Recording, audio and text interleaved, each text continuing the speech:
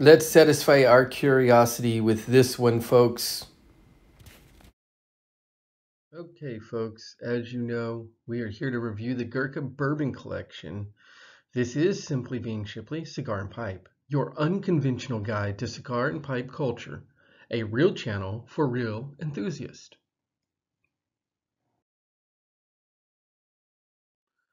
Now, this cigar is, of course, manufactured by Gurkha Cigar Group. The Bourbon Collection comes in both Maduro, in the Churchill size, and Connecticut, in the Toro size, and is infused with Hartfield and Company bourbon whiskey. The Bourbon Collection is a medium-bodied cigar with hints of coca and nuts. Maduro wrapper is the perfect marriage with sweetness of the aged bourbon straight out of Bourbon Country, Kentucky. That, of course, comes from the Gurkha website. The Vitolas, we have a Churchill, 7.25 by 52, retails for approximately $12.50. The Toro Natural Connecticut, which is a $10 and it's a 6 by 50, and the Corona Natural, which is a 5 by 42 at approximately $8 retail. The wrapper's Connecticut, the binder is Dominican, filler Dominican, and origin Dominican Republic. In the package. Now, when I first opened the tube, I got a very good, not overpowering whiff of the bourbon, and that is predominant in the air as you smoke the cigar.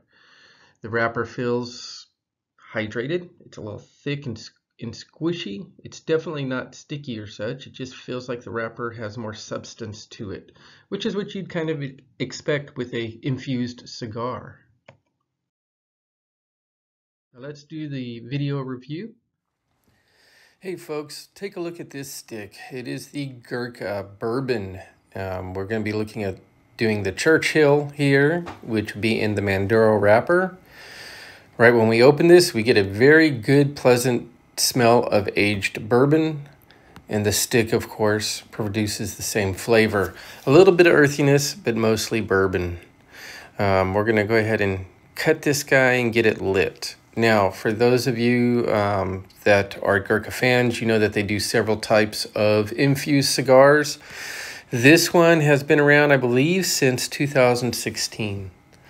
Now, on the cold draw before the lighting, I'm going to get a lot of just earthiness and bourbon and a touch of vanilla that's going to come through here. And then we're going to get this cigar lighted. Now, Gurkha kind of made a good portion of its reputation on infused cigars. Some of the first ones that it came out with were infused. And, you know, I just kind of expected, I don't know what I expected.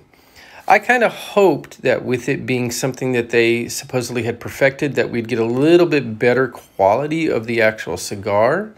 But it's decent. It's not horrible, but it's just kind of like a plain Jane cigar overall. Now, the outside looks very well constructed, but as we smoke the cigar, you're going to see that the ash is not consistent. The burn is definitely not consistent. I believe that I had to touch it up, 4, maybe 5 times during the process just to keep the burn going evenly. The smoke that came both through the draw and through the tip was inconsistent at times. It just got super restrictive. I'm going to guess that the bourbon infusion produced some blockage as it heated up, which then required that I purge the cigar or blow back through it to kind of try to clear things up so that I can then get enough smoke and flavor to come through. So that was a bit of a challenge, but the taste of the cigar was pleasant. It wasn't strong. The smell was a lot stronger than what the flavor that comes through the cigar is. You just get this touch of bourbon and vanilla at the beginning, a little bit of undertone of earthiness. It goes primarily vanilla in the middle, a little bit less bourbon, and as we get to the end of it, in the final third, it goes back to a little bit more present bourbon, and that vanilla fades down into the background.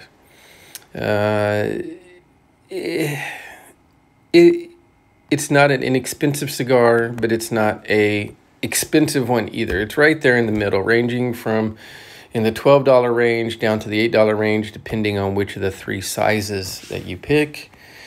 I had just really hoped that I would get more. The ash there, as you can see, is almost as long as it's going to get before it breaks up. And you already saw where it's starting to run in a couple places.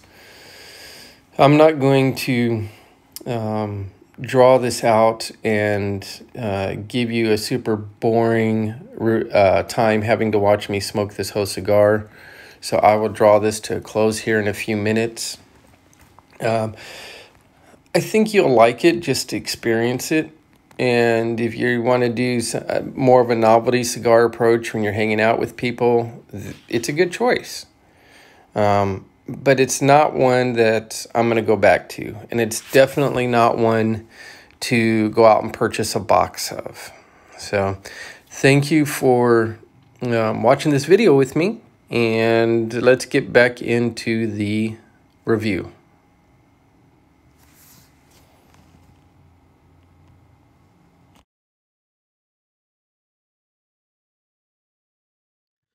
Before the light, like I stated earlier, there was a very nice bourbon flavor, a little bit of hint of butter, and that's probably pretty much about it that I got from the cold draw. The flavors that I had, again recapping, mainly it was sweet and earthy, with bourbon very dominant at the beginning and the end, and not so much in the middle. But it was in the middle that we got that vanilla flavoring, which was a very nice change when you went from the buttery to the vanilla-y, then back to the buttery. The draw and burn was a big problem. It was very inconsistent, as you saw in the video, and it required several touch-ups. The draw just was super, super difficult. There were several times I had to purge the cigar, which is blowing back through the cigar to try to clear any blockages from any buildup from inside, just to get it to continue to burn and give me a good amount of smoke. Was not super happy about that. Now this cigar is a decent cigar. It would be great in the setting of sharing, gathering type of event, having a few people around, watching a football game, something like that. This is not a good cigar for everyday or important occasion settings. It definitely won't overpower a new smoker, but even experienced consumers are going to enjoy just the uniqueness of it. I do recommend you try this one for the experience. And here are my ratings on a scale of 1 to 10, of course 10 being high. The build was a 6, the draw was a 4, the flavor was a 5, the smoothness of the finish was a 5, and the consistency was a 3. Be on the lookout, if it's not up already at the time that you watch this, for our tobacco history video on Gurkha. Goes over the troubled and acclaimed history that is Gurkha cigar. It's quite enjoyable. I think you'll like it.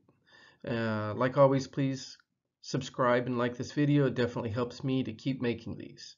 And I will see you next time.